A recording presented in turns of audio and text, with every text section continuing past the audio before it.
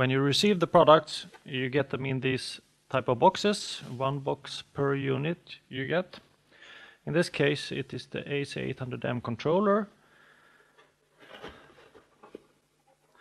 The S800 controller comes pre-mounted, so the CPU is mounted together with the base from the beginning, like this.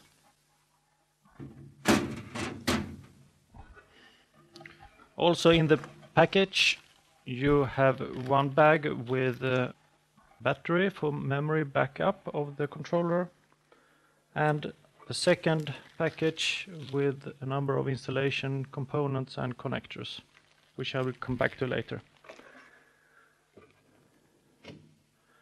Now to mount the CPU, you have a locking device that locks the CPU to the DIN rail. In this position you can take it on and off the DIN rail. In the second position you lock it to the DIN rail, but you can still slide it like this. And then the third position is to actually lock it directly to the DIN rail.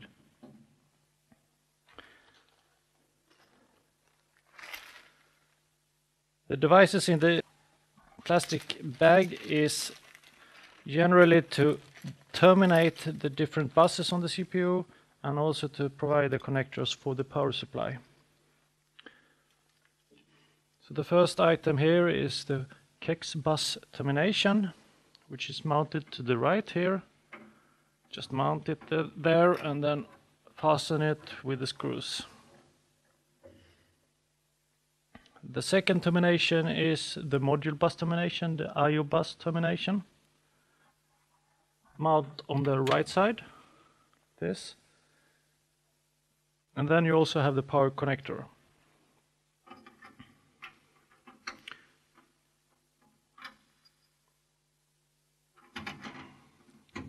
Which you mount like that. Also in that plastic bag you get end supports, which you can mount when you have put all the different units together at each end of that row of units.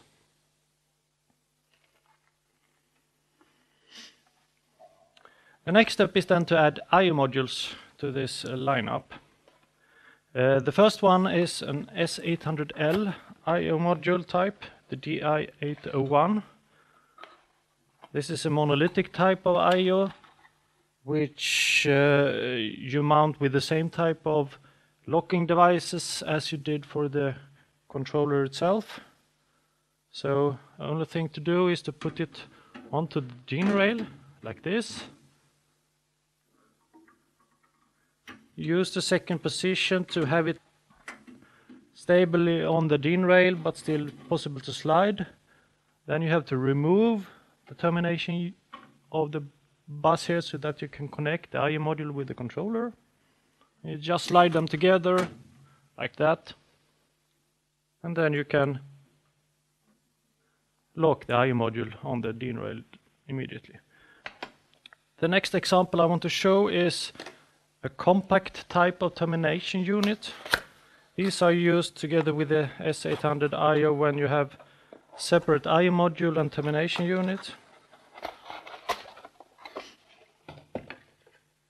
In this case it's, as I said, the compact type. The compact type is mainly used when you need to save the space on the DIN rail and also have the terminals enough that you require on board on the termination unit. Here we have a different locking device. This is more a spring type of locking device, which you open and close like this. But otherwise the same, you just put it on there. You have it now fastened on the DIN rail like this, and then you can slide them together and they hook together and you get contact between them. The next example is the extended type or family of termination unit. The extended family are made horizontally like this, and there you have more terminals on board. So in these cases you have all the terminals you need on board, but still they fit together mechanically, and with the same locking device like this you can mount them on the DIN rail and slide them together and get the contact you need. So you see here 3 different basic types of IO module mounting: the L module, the compact, and the extended type. We also have a 4th variant of the termination units.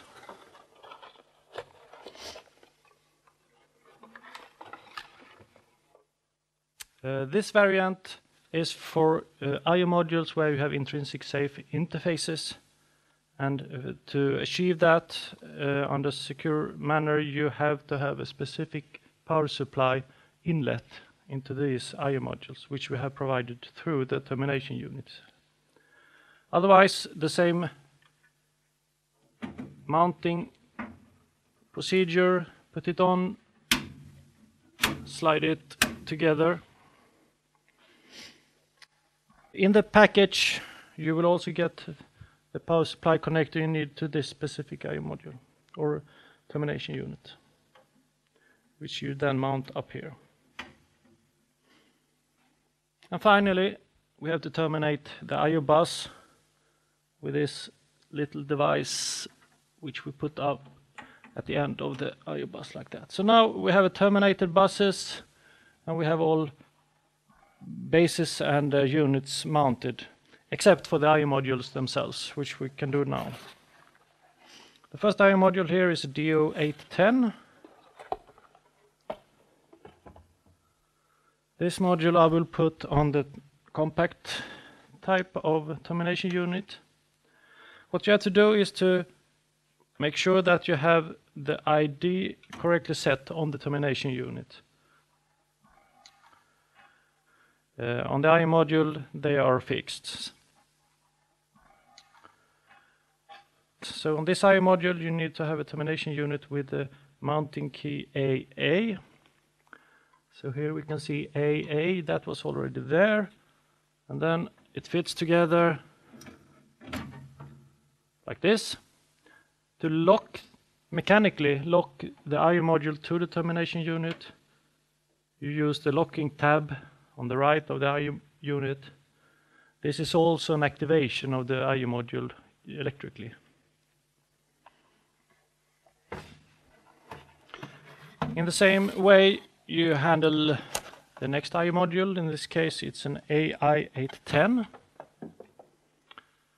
This AI810 is mounted on the extended type of termination unit, and the mounting key is AE.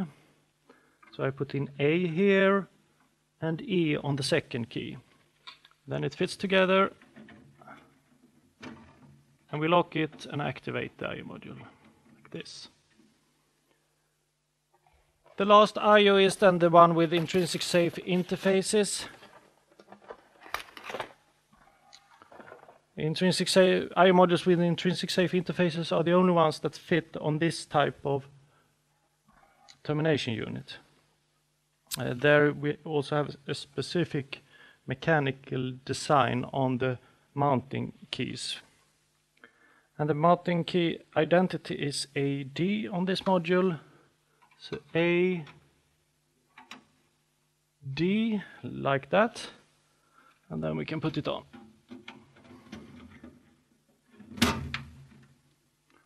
And the same locking tab handling as before. So now we have the lineup here of the controller and different examples of IO modules in place. The next step then is to power up this setup. To do that, of course, we need a power supply. The power supply we have here is the SD831. And that power supply is for up to 3 amps of supply, 24 volt.